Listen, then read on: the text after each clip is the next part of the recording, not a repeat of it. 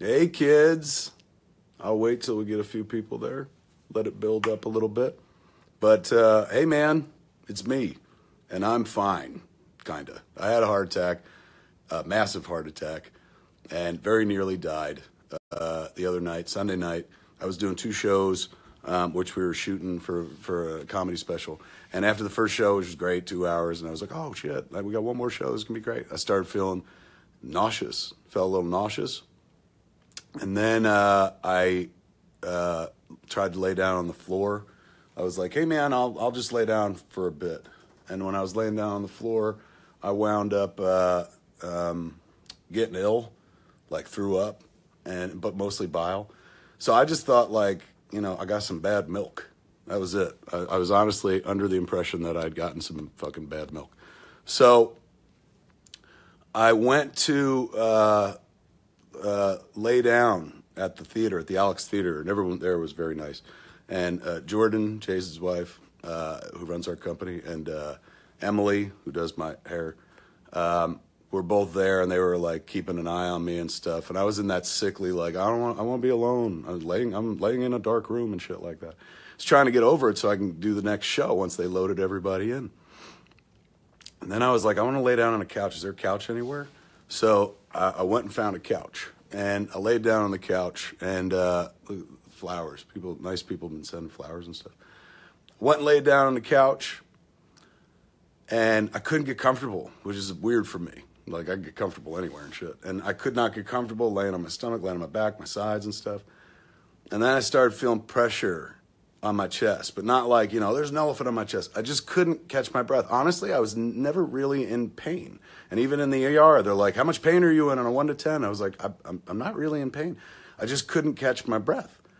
So because of that, and because I'm 47, like, I didn't piece together heart attack, even when I was sitting there going, like, my chest is heavy and stuff. And even though my father died at age 67 of a massive heart attack, and even though my mother has heart problems and she has 2 stents in her arteries in her heart, I never in a million years thought it was heart attack. Honestly, I thought I was just like mucusy from, I'd smoked like 2 joints earlier in the day. But I hadn't smoked for hours at this point. It'd been like 4 hours since I'd even smoked. So it wasn't even that. I was like, what could it be? So finally, I was like, I said to Jordan and Emily, I was like, I was trying to sit up. I was just trying to breathe. It was tough to catch my breath. You could breathe, like, shallow. But if you look for a deep breath, it was like you had to get over a cliff. There was a hurdle for each deep breath. So finally I said to him, I was just like, do me a favor. Maybe we should call a doctor. And they were ready the whole time to do so. And then they told me, they're like, there's an ambulance coming. It's Sunday night. There's no doctors and stuff. I'm like, an ambulance? Oh, man. For a minute, I was like, oh, man, this is embarrassing. So the paramedics came. Wonderful first responders, man. They were very patient with a guy who was, never mind the heart attack, deathly afraid of lifting his shirt up. That's part of the deal, right? Somebody like, we've called the paramedics. We got to check you and stuff, and they, put monitors on you or whatever. Got to do your blood pressure. So instantly, they start doing what they do and lift up your shirt. And I'm like, whoa! I'm like yanking them down my shirt. And it became a struggle, a battle with these cats. Because, they looked at me. I was profusely sweating. And I sweat like when I fucking breathe. But this was more than I've ever sweated in my life. So they're looking at me going like, this cat has no idea what's going on, does he? And I'm like, don't lift my shirt up, please. And so they're talking to me and asking me all the questions and shit like that. And, I was like, hey, man, I feel okay. And they're like, we think you might be having a heart episode right now. So how about, we put these monitors on you. And so they did, and they did my blood pressure. And then the guy was like, I'm going to put, this is nitrous or nitro, whatever they call it. I'm going to put it under your tongue. Lift your tongue up. And I did, and he squirted it under there. That happened 5 more times. Once he did that twice, then I started catching on to be like, I wonder if this is worse than I assume. And then I heard somebody, there was like 6 people, and I was too busy like trying to keep my shirt down to concentrate. But one person said, heart attack. And that's when I was like, what? No, surely not. And they're like, we're going to take you to the hospital just to make sure, You didn't have a heart attack? And I was like, okay, that's totally great. And they took me to the hospital. They put me in one of those chairs, loaded me into the ambulance. And as I left, I saw people, I think they were in line for the next show. And, you know, they were like, do it up, Kev, because I guess the people at the theater or the folks with Comedy Dynamics who I was shooting the special with told the crowd that I was, whatchamacallit, I had food poisoning. They were like, because, you know, that was the nearest thing they could figure. They're like, what, he threw up? I guess maybe he had food poisoning. Wasn't food poisoning. So I got in the ambulance. They brought me to the closest hospital, Glendale Adventist. And if you're ever going to have some sort of heart episode, for the love of God, have it in Glendale. Like, this hospital is, I guess, clearly, well, they told me they're considered one of the best in the country for cardiology. And my doctor, Leidenheim, motherfucker, saved my life. He my boy, man. Like, this is where he works. They brought him in and stuff. So they get me to the hospital. They get me to the emergency room. Not the emergency room. Yeah, the emergency room first. And, you know, they're shifting you on a bed, you know, 4 people picking you up and sliding you over. It's like all the shit that you see, you like on Grey's Anatomy and whatnot.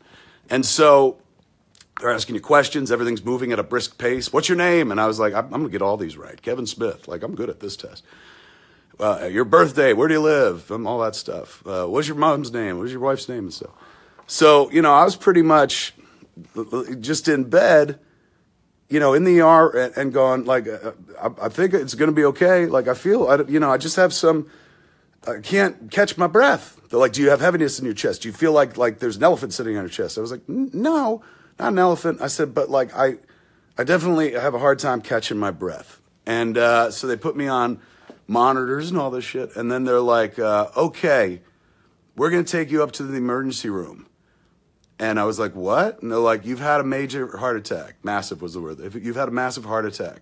And your LAD is completely blocked, 100% blocked or something like that. So they're like, we're going to take you. Well, they didn't know that part yet. They're like, we're going to take you up to the ER because you've had a massive heart attack. And we have to look inside your heart right away.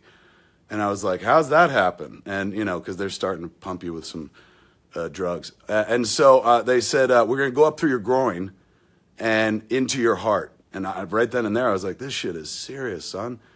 So I was like, okay. And I never got scared. Like, at one point, one of the paramedics was like, you're being real calm, man. That's great. That's going to help a lot. And then there was someone else behind him who was like, that's what's going to save his life. And little things like that, I was like, what does that mean? Like, I still didn't know, like, what was going on. So here's me in the emergency room, dying, literally dying. And this was my biggest concern. Guy comes in, he goes, I'm gonna have to shave your groin. You take your shirts off, I have to shave your groin. I said, for what? He goes, they go up through your groin to get into your heart. And I said, I don't want to do that. And he goes, you have to. And I said, well, but I don't want to. My biggest fear in life, death, number one. Number two, people seeing my dick. Like, that's it. Terrified of that. Oh my God. I've gone on my way my whole life to not let my fucking dick be seen and shit. Never wanted to go to a hospital or a doctor for that very reason. Don't want to be judged. Obviously small. So it was funny. I was talking to the doctor at one point today, and the doctor goes, we were all talking about it. Because I told him, I was like, I was so scared people talk about my dick. He goes, we were all talking about it. It's huge. He was funny. He's lying. It ain't. So the guy goes, I got to shave you.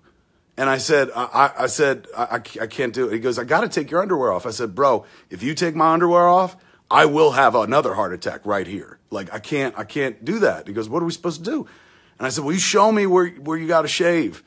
And so he showed me, like, in the groin where it was. And so I'm making deals with this dude. I'm literally dying. And I'm making deals with this dude going, look, how about I pull the underwear over as far as I can, and then you get in there and shave, and that way I can keep my underwear on. And my man was looking at me like, okay, bro, I get it. Your dick's small. So I did that. And then I remember them, putting me onto the elevator and taking me up to the emergency room. So I got into the emergency room, and that's where Dr. Leidenheim was. The guy that saved my life. And I said, hey, man, how are you? And he goes, how you feeling? Looks like you had a heart attack. He's going, we're going to go up your groin to see inside, make sure the artery's clear. If it's not, we're going to put a stent in there.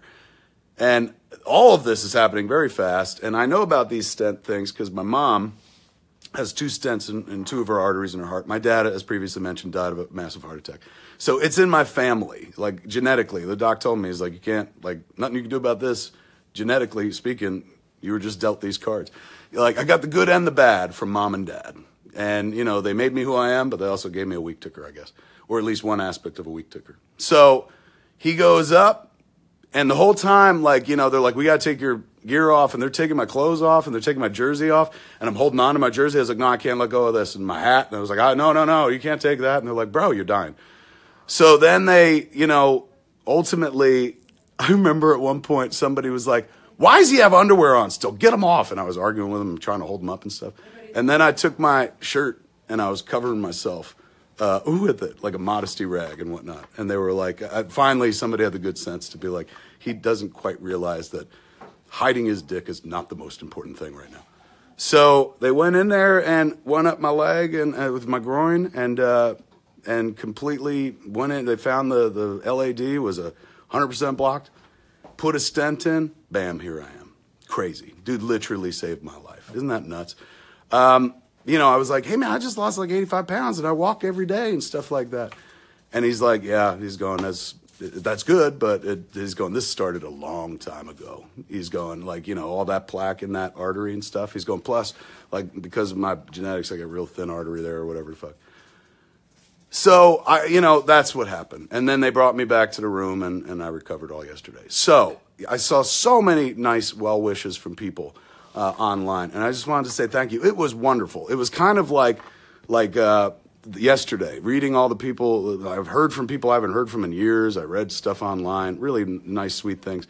But it was kind of like knowing or being there, reading your eulogy. Like, I saw what life will be like kind of when I die, what the reaction would be if I died. And it was very sweet. Like, I felt like, oh, right on. You know, most days I'm like, most people must think I'm an asshole. But yesterday they didn't. Like, there was a lot of positive shit, man. And I remember like, reading like kind things from people who normally don't say kind things about me or my career. And I was like, God damn it, like this is what it's gonna be like when I die one day. Like, hopefully that people say nice things.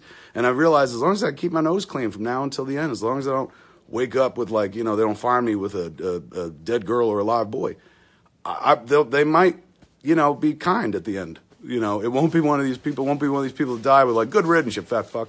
It was very, very sweet. So I heard from people I haven't heard from in a long time, heard from people I never heard from before. Poor Chris Pratt, one of my favorite actors on the planet, you know, fucking put up a nice tweet where he's just like, hey, man, I don't know you that much, but, like, I love Clerks, and I'm praying for you. And apparently, like, some people were like, fuck your prayers, and attacked him and shit. And then James Gunn had to jump into it, be like, hey, nothing wrong with praying for a person, man. Yes. Number one, oh, my God, thanks to Chris Pratt. How sweet was that? Star-Lord praying for me. But number two, yeah, please don't fight over stuff like that. It's a waste of time. Your prayer, whether you're religious or not, somebody saying, I'll pray for you. This is like good intention. It's very nice. Especially because it's not like Chris Pratt was like, move over. I'm going to reach my hands into his chest and save fucking Silent Bob's life myself. But it was all of this very surprising is my point. Wasn't expected. Some people like how I saw online, some people were like, how could he not have expected this? Like, he was too fat to fly guy. I lost like 85, 90 pounds since then. So, you know, some shit, like I went through lifestyle changes and some shit don't matter. Some shit you just can't beat because it's genetic. So what happens now? What goes forward? Apparently, I will become a prescription man. I'm going to have lots of pills. I'm going to be one of those people like my mom who's got pills all the time. So they put me on blood thinners. They'll put me on Lipitor. They'll put me on a beta blocker and stuff like that. And that's the biggest change. Then I will start seeing a cardiologist on a regular basis because now I'm this guy. But I'm very, like, I'm well. Like, I'm not, you know, well, I am well. Like, I'm sitting up talking and walking around and shit like that. And a lot of people are you know, I saw online, like, this is going to take a long recovery. And really, it's not. Medical science is so fucking amazing, man, right now. But I talked to Dr. Leidenheim today, and I was like, I feel great. And, you know, he was like, well, you had a blocked LAD for who knows how long and stuff.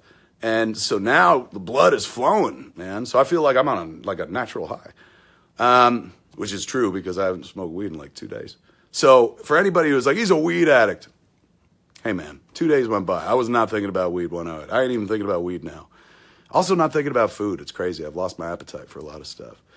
But I got a zest for life. And as I said in my piece that I wrote on Instagram and Facebook, there was this moment where I was like, I might die. Like all this talk. And like at one point somebody said, get the morphine. And I was like, morphine? Like where? Why? I'm not that guy. I ain't interested in morphine. And if they're pulling out morphine, that usually means bad shit. So when I heard that, I started going like, this could be it. This might be it. And so I thought about my life and I thought about everything, it's not like my life flashed before my eyes, but I had a good long moment to think, and like, what did I want to do? Do I want to bargain with God in that moment and be like, please fucking save me and stuff like that? After Dogma, that was probably not going to happen. So I just thought about everything and thought about like, my parents and how they raised me and my brother and my sister and my friends and my wife and my kid and my like this weird, wonderful career that I've had for so long and stuff. And I was like content.